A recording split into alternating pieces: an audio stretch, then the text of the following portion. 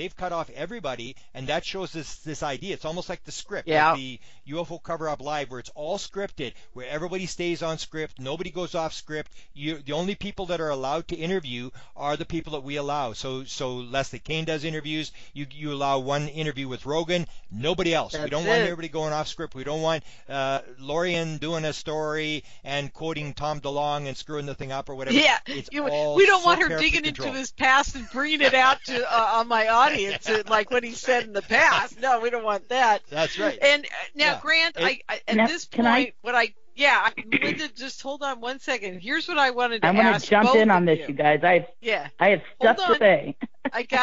I'm sure you do. I got one question for both of you, and I'm going to answer it first, because my problem with the whole thing, Grant, is I understand what they're doing, and I get it, and I did catch the fact that they disclosed in that. But my problem with it, again, as you both know, is that I cannot stand an external force that has really nothing to do with the whole UFO community, like boots on the ground, like Grant, Melinda, and Lorien. Like, we live this every day of our lives, right?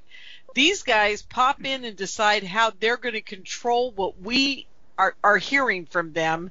And what's so bizarre to me, Grant, is that they disclosed during that conference and nobody ever talked about it.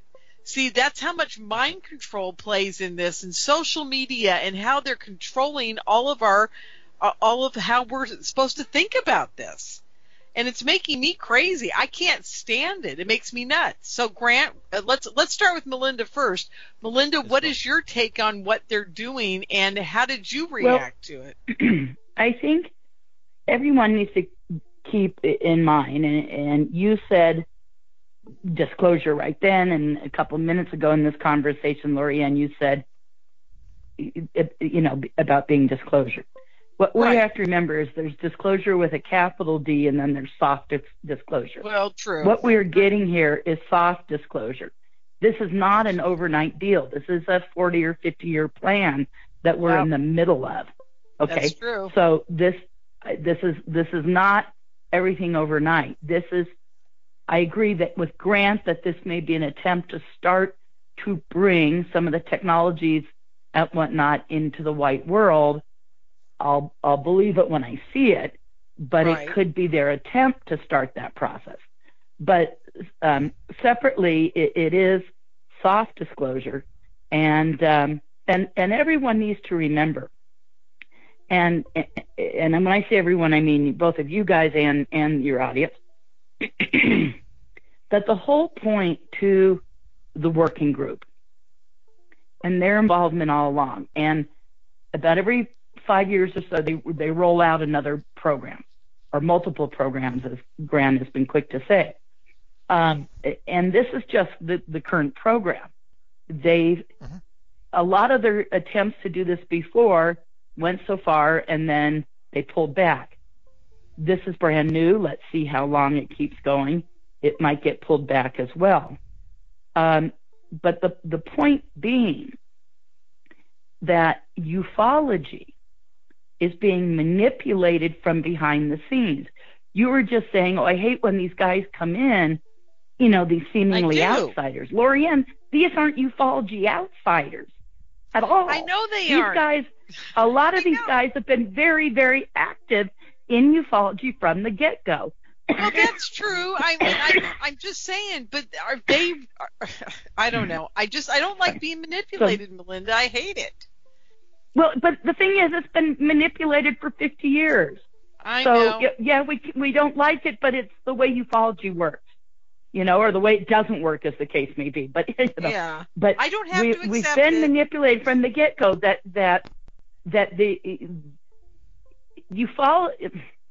UFOs and the presence of others and the technology associated with it is so significant that it has been an intelligence-run operation from the get-go, that the government/shadow government have been involved with this subject matter, with the ETs, with the development of the technology, from pre-Roswell, I mean, that's what, 70 years, and Yeah. there's evidence that they've been involved before then. That's how they had all the procedures in place at Roswell. They weren't trying to reinvent the wheel with Roswell. They knew how to handle the situation because they had handled even situations prior to that. You bet. And so all along, this has been manipulated and controlled.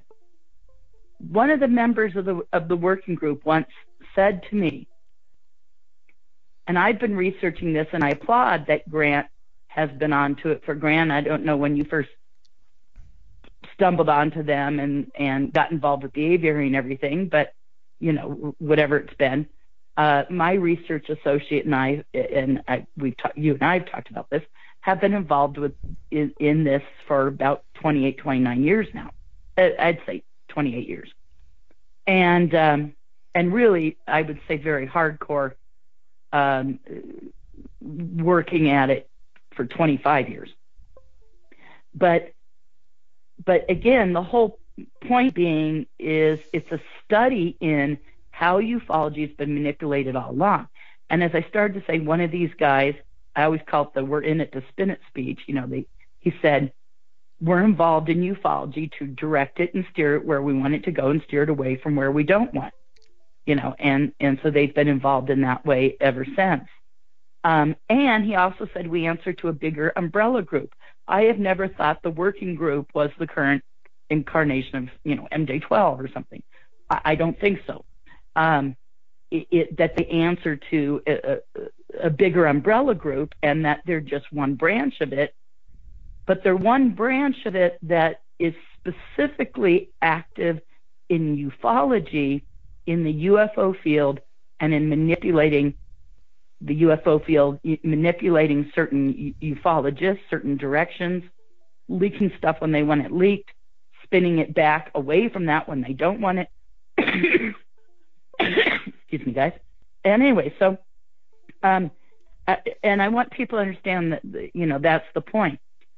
When we're following the DeLong story and the To the Stars Academy, that's just the current thing that they're involved in.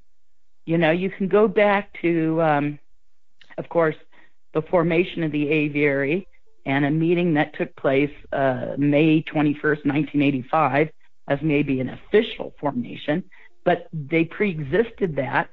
I had, when Colonel Corso was alive and Bill Burns was still very much involved with him, when I talked to Bill about some of my research in this early on, and Corso was still alive, he went to Corso, and Corso said, oh yeah, I was involved in that even prior to that, blah, blah, blah, and knew a prehistory of the group going back long before 85 that he was involved in. Right. And one of these days I got to pick Bill Burns' brain about what exactly did Corso say about that prehistory, and who else was involved, and to what capacity he was, and how did he know about it becoming the working group as we know it now. Mm-hmm. And of course, the aviary was just a name thrown on by Morin Chandray, who said, well, we're working with these guys, and so we know what we're talking about. And so, and they do, we'll come up with these stupid bird names. The group will call it the aviary and give everyone bird names, because that was their way of talking about it without saying the names of the members, back then, because they didn't want to leak that, because they didn't want to scare these guys off and blah, blah, blah. But anyway, so it made sense back then to give them all these code names, hence the terminology aviary. This group never called themselves the aviary. It's all kind of a big joke to them now, but That's true. But that was Morin Chandray calling who they're involved with at the time in the working group these names. Yeah. And the working group Melinda, has had, Yeah. Anyhow, if you've got a conclusion you're coming to, that's great. But I want to make sure Grant gets his answer in on how he feels about these guys running our narrative. Okay. Well, I basically summed up that main point I wanted to make. Great. And also I had Grant methodically for the first hour go through the history of all this. So we did a lot of history tonight. So you'd be proud of him. Okay. So, Grant, what's your take on it? How do you feel about them controlling what you and I do on a daily basis? He who has the gold makes the rules.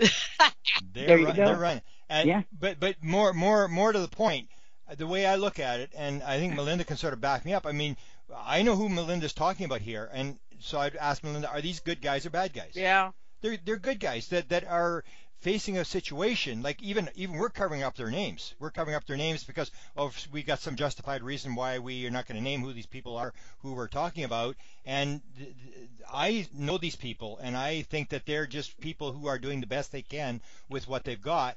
And so they're manipulating, yes, but you got to remember that the aliens are doing exactly the same thing. Exactly. They're not disclosing. They could land on the White House lawn and tell us what's going on anytime they want, or they could cover up. They could just turn the lights off on the flying saucers and quit allowing abductees to remember what's going on and stuff like that, and just sort of do it, quietly. So everybody's doing the cover up, and it almost comes down to what Kit Green did. He had an interview when the what do they call it? The Mirage Men did the interview with him, and they said they were talking about the Serpo thing, and he said, "Oh no, don't throw it, Serpo. There's classified material in there." And he said, "You got to realize, what would you do if you had to run this thing?" And so I always look at it with them is that they're guys, and we know who some of these people are. They're friends of ours who were involved in this. And they were guys who thought they were saving the world. They were doing the best they could, and maybe it was the wrong thing to do, maybe it was the right thing to do. But I see these people as so I would ask the question to Lorien, what would you do if you had this situation? What would you do? Would you just drop the whole thing on the public? I'm going to say one other quick thing about that. Then I'm going to go back and answer your question. Ask oh God, it just went out of my head. Our buddy in Colorado, come on, Stan. Ask Stan how he feels about this. I mean, Stan Romanek. I mean, you guys say that all these guys are, doing whatever, but look what they did to Stan. I mean, and look what they've done in all the Wendell MyLab Stevens cases. and yeah, I mean, you got to think about it, Grant. I'm still pissed off about the fact that they retaliate against people they decide they don't want talking. I mean, it's got to be these guys or the guys above them doing that.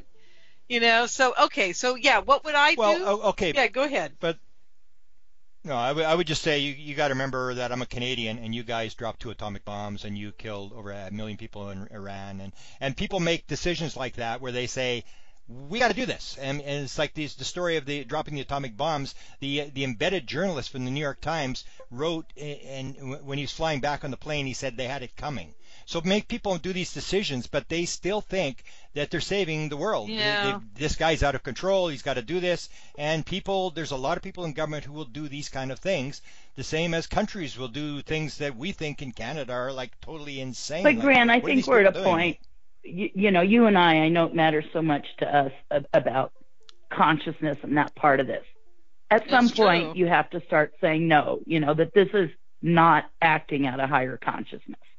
I don't think the guys... For ourselves. We can only control ourselves. Yes, That's but true. I think we can't excuse away bad behavior that has had a lot of very overt criminal activity. Their actions have been criminal in many ways, and ufology has been led around by the nose and lied to by these guys, and these guys are embedded in ufology in a way that ufology doesn't even know that they're being lied to and misled, and that one of these primary guys said to me, "We're in it to spin it." I mean, ufology doesn't, thinks that they're best friends with these guys and not realizing that this is a problem. It is a problem. These guys have an agenda, and that agenda is not about the truth. It's about their version of the truth, which is either never or so slow, so deliberate that meanwhile we're on a petroleum-based economy and ruining the world in a way that we don't need to. So it's like, wait a second. No. I think if ufology makes excuses for these guys, it's like, oh, it's okay. We're little children. We need to be lied to. That's okay. No, it's not okay. We've been manipulated. We've been lied to. And we got to realize that, everyone's always like, oh, we're embedded. There's intelligence insiders. Yeah, they run some of our organizations. We need to question that. We need to question the motive of these people, and everyone's glad to have their little, I always call it like their Swiss Army knife, whistleblower in their back pocket, their little insider. We've all got our little insider in our back pocket, like that's like your good luck charm, or that's your e-ticket in, or I'm somebody important because I interface with this insider, this whistleblower. Or how about, and it's like, that's enough to keep me alive. Yeah. Well, but the point being, it's like, you guys, some of these, their agenda's not about the truth. It's not about disclosing today. It's not about disclosing the fucking next 10 years, I don't think. And it's like, we pardon my language, but we have to question this and question these guys' involvement. I mean, I know them too, and I'll sing every name except maybe one, but that's only because I'm currently talking to them, and I don't want them to be scared away from talking to me when. Yeah, but you're justifying. That's why I'm saying I'm justifying getting information from them, but that's what they're justifying. So far, I'm getting information from them. Material. They think that they're saving the world. I say the same thing, that they don't. None of these guys think they're bad guys. In the I'm case, going to be a bad guy. I'm going to go. They think we have to do this. We've got to shut down Romanek. We've got to shut down Benowitz. This guy's exposing the fact that there's UFOs over the nuclear weapons storage area, and you're manipulated on everything that ever happens. You're like people are sheeples. Everything that they do, they manipulate you on. It's not just UFOs. True. That's it's true. every That's subject. true. No, of course. But again, I think we're not I think we're justifying bad behavior that is not about the truth. It's not about informing people now, and I think we're. So what would you do though? On tricky ground if we do that. I just think I mean, as far as there being a 40-year disclosure plan or 50 or whatever the hell it is, I guess that makes sense. I know where you're going with that argument. I guess that makes sense. What I'm saying is, to the degree that ufology is manipulated and spun, and people are put out of commission or are given attention when it's useful, and ufology needs to know it's being used and manipulated and be more aware of that. And anyway, so that I guess that's my point. So what would you do? Yeah, Melinda, what would you do? You're in charge. Okay, you get to go to Stan and have him beaten up. Well, we put these guys' feet to the fire, and we say, we have to hold them to the truth, and we have to question what they've done in their past and their backgrounds, and demand more from them, or kick them out of ufology and say. No, but you're the president. Would you expose? No, I'm not talking about the 40-year disclosure plan. That's different. No. I'm just talking about the manipulation. Melinda, Grant's asking you, if you were the president of the United States, what would you do? Well, I wouldn't be the president because I disclose. That's an easy answer. You would disclose all the people that were killed and what you did and take responsibility for all the stuff that happens? Yeah, because I think that's, as a human race, we have to start doing that. Otherwise, we're just living in lies. With her, Grant. Yeah, I totally Otherwise, agree we're just living in lies. Lies got to stop somewhere, and it's got to stop with someone having the balls to speak the truth and take the consequences for it. But it's like you've had 14 administrations, 7 Republican, 7 Democrat, and it's sort of like, Grant, they're not keeping the truth because they don't think you can handle it. They're keeping the truth from you for financial reasons because they're profiting from it. This is about no one wants their little black project to die. No one wants their underground bases to go away, and their $trillion-dollar black budgets. It's always military. In the United States is the only country that does this. It's all military. Yes. It's about separation. It's belief that there's evil people out there, and we can't give the technology to the evil people. Yeah. And they actually believe this crap. They actually believe that there's evil Mexicans who are raping people. No joke. It's the good old-fashioned military-industrial complex. Or the attitude, just the American attitude, like Canada. We are now the bad guys. We're trying to steal all your jobs, and we're going to shut down NAFTA, and we're the bad guys. And it's just this bad guy thing all the time. And we've got to protect all this stuff from the bad guys, and everybody buys into it. Why do you have like the $700 billion defense budget? Everybody goes along with it because everybody's playing the fear card. Everybody's so scared that, you know, that there's the bad Chinese and the bad Arabs and the we all North Korean guy. Lorien will love this. It's all about the mind control because it's really all about profit. That's right. That's it's what all it's about all corporate about profit. It's all about corporate it's profit. all about But money. that's what America's about. That's what America's about. Forget about corporate profit. It's all about material in the United States. It's all about the toys. It's Well, about I wouldn't Christmas. say just the United States. Oh, in all fairness, absolutely. Canada too. Yeah, I don't see any Canadians standing up and disclosing. You know. Oh no! Wait a minute. Paul Hellier's doing a very good job of it. He's doing really well. Yeah, but he's not when he was currently in the position. Now that his voice doesn't matter, you know.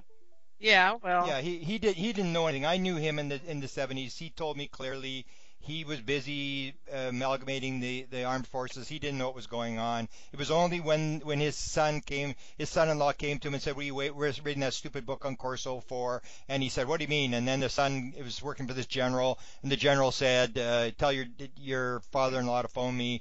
And he phones, and that's when the general said, it's all real and more. That's when he suddenly found Jesus and started running down this thing about UFOs. But before then, he didn't believe. Okay, now wait a minute. I talked to Paul at the 2015 MUFON conference in L.A.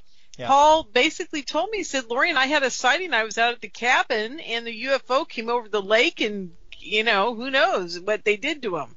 You know? Oh yeah, he believes. I mean, I'm not. No, that. I mean, he's a contactee. Let's put it that way. I'm pretty sure he is. Oh yeah, but he didn't have any interest until he was reading the Corso book. Right. Until then, he really didn't have any interest in UFOs. Because I confronted him. I had this situation where I was in Washington D.C.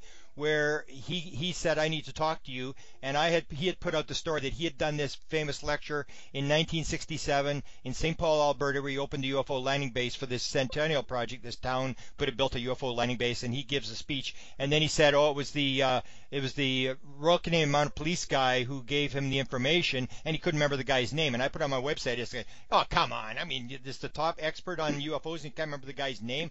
And so that's when he said, I want to have breakfast with you, and he comes down with these files under his arm, and he said, Mr. Cameron, I may be many things. One of them is I'm not a liar. And I go, holy shit, what did I say? You know? And I realized what I had said, and then he said, I did not even write that speech. Someone wrote it for me. I don't even remember giving the speech. And so I was confronting him on this thing that he had given this speech that said that the Canadians had opened a base for UFOs to land in 1954. But after 54, the Canadians are just saluting. They're just handing it off to the Americans. Right. The same as most other countries are handing it off. Well, the Canadians, people always ask me, what's going on in Canada? I said, I've got the foggiest notion what's going on in Canada. None. Well, thank God for all the leaks from the Tom DeLonge groups down here. We could just watch them shake and bake, right, you guys?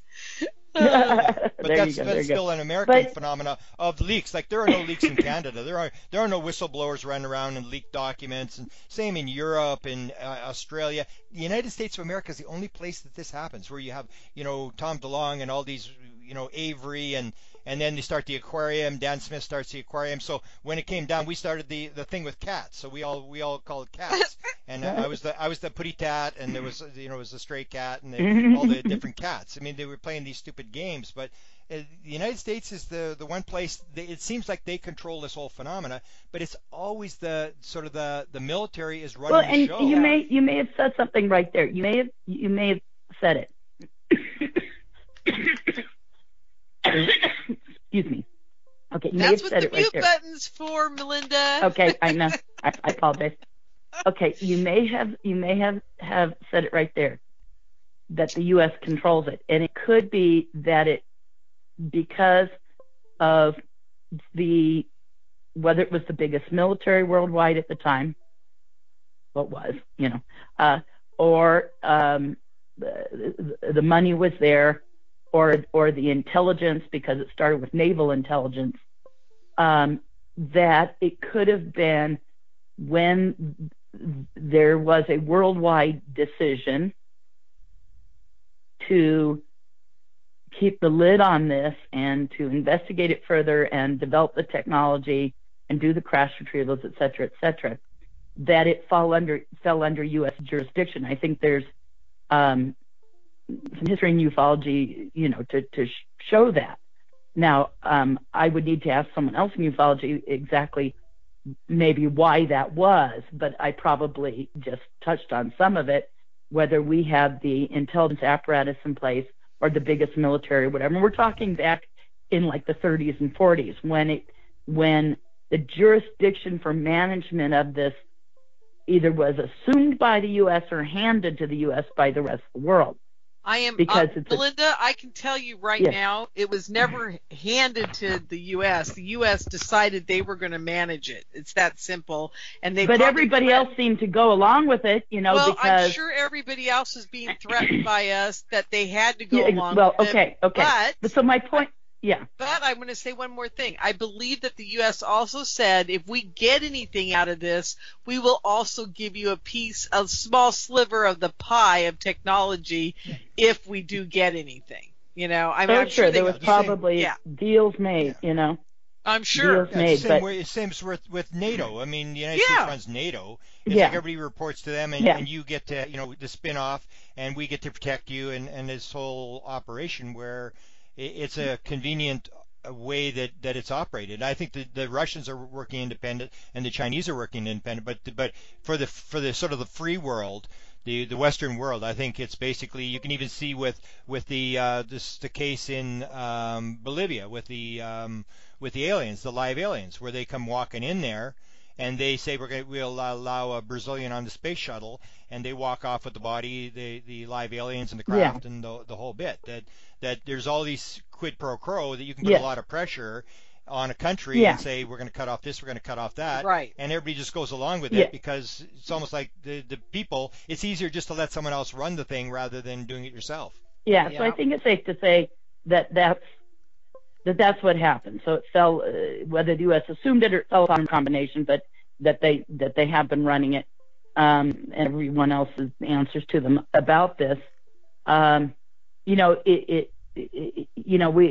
It shows too, to some degree, if you kind of step back and you go, well, wait a second, if they've been doing that from the get-go, a lot of this, Cold War with Russia and Cold War with China, and is all just smoke and mirrors, because you realize, well, wait a second, they've been answering to us all along on these bigger subjects, and the rest of that just becomes literally the hand puppets and a play for, so that you'll back military actions with money and blah blah blah. So and it just helps you realize how it really works, And I'm not saying I agree with any of it. It seems to be just the way it is, though. Well, I want to ask you something, Grant. Oh, go ahead, Melinda. I want to switching subject just a little bit. All of a sudden, it seems like Doty, Richard or Rick Doty, is out there.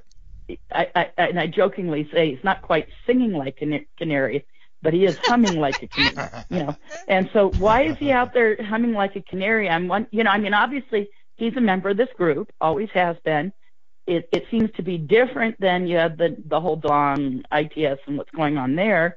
At the same time, you've got the remnants of the Rockefeller Initiative stuff going on. You've certainly got a resurface. I'm hearing Firmage's name come up again, and ISSO or whatever the new incarnation of that's going to be. And so obviously these guys have their hands in a couple different pots at once.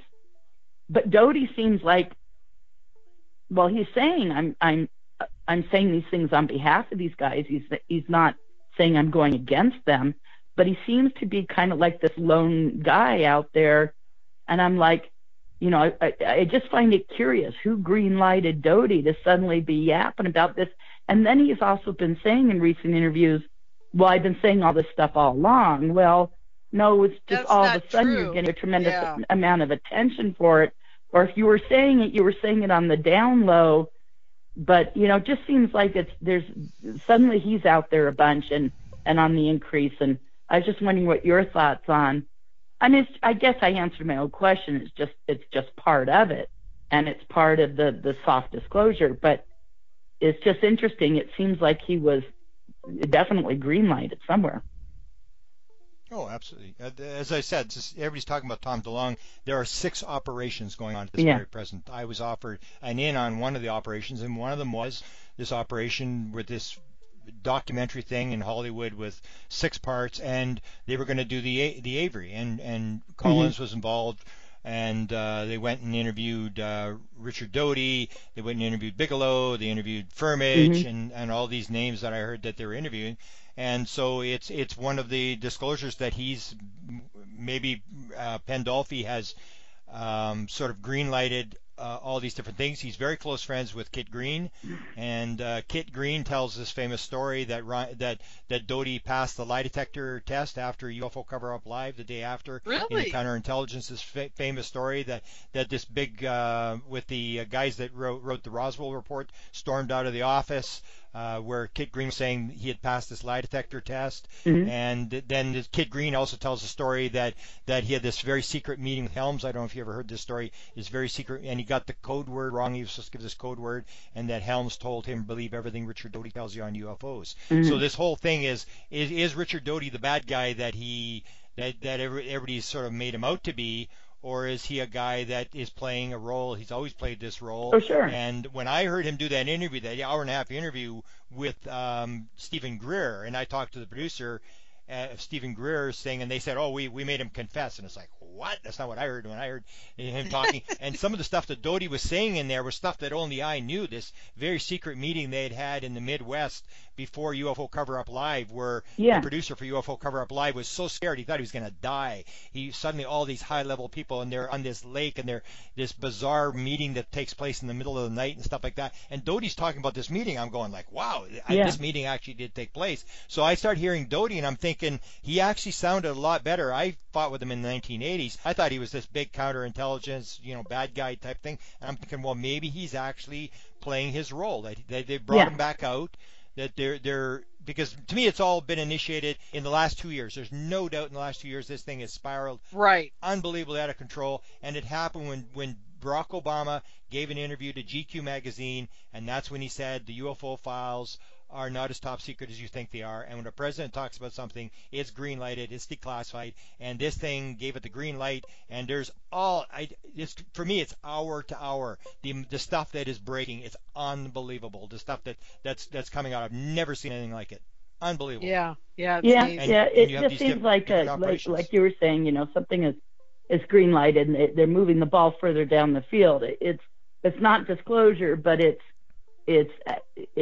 some kind of activity. Acclimatization. That's what Bigelow called it. Acclimatization. I totally agree with you on that, Grant. That's perfectly. And there's supposed to be some it plays right into my whole concept of that it's all a mind control op that they started. And they said, well, let's see how gullible these people are and what they'll believe. It's all mind control. It's all mind control. Everything is mind control. Oh, exactly. Yeah. I mean, commercials and TV and how they spin the news and the idea that we need more and everything is people are totally sheeples. They're just following along.